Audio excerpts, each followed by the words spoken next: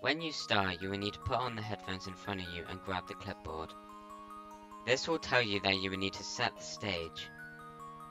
To do this, pull both levers down and pull the first rope up and the second one down. Then pull both levers up to lock it. Turn the lights on and set the sliders to these positions.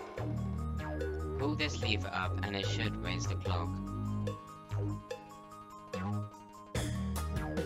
On the back of this board is a code. Put this into the cabinet behind you and grab the butane gas from it. You will need this ready for later. Finally, move this clipboard from the drawer and grab the key. Unlock the lever and then pull the lever. Lift the curtain all the way to the top, then lock it afterwards by pulling the lever again.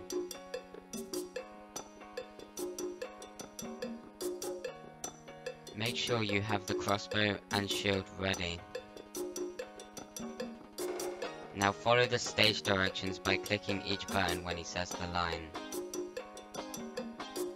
When the mask descends, pull out the tube and swap the container. Make sure to do this quickly though. When the mask explodes, you will have to kill 4 people and survive. A guy will then come out of this platform to kill you. Aim just above his head to kill him.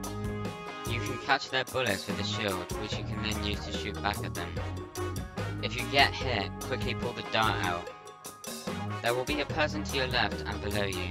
Again, shoot just above the person on the left to kill him, while throwing away the bombs from the person below.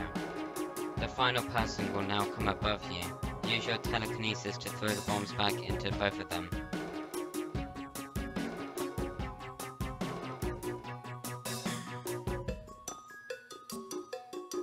After that, you've finished. Thanks for watching.